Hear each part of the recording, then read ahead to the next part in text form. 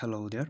Today I got one numerical from algebra, and I saw most of the students doing this numerical by using another factorized formula of a cube and a cube plus b cube.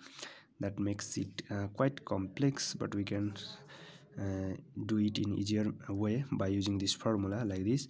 Here is given a plus 1 by a equals to 4, and we have to find the value of a cube plus 1 by a cube, and here is 1 by a cube, so we can also write here 1 by a whole cube. If we do so, this a could be considered as a and 1 by a could be considered as b, so that we could use formula a cube plus b cube. And while using the formula a cube plus b cube, use this formula a plus b whole cube minus 3ab times a plus b.